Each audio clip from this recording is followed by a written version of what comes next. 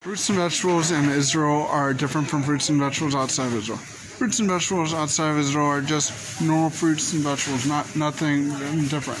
But here in Israel, these fruits and vegetables are given different kinds of statuses, and there's many different laws connected to them from God.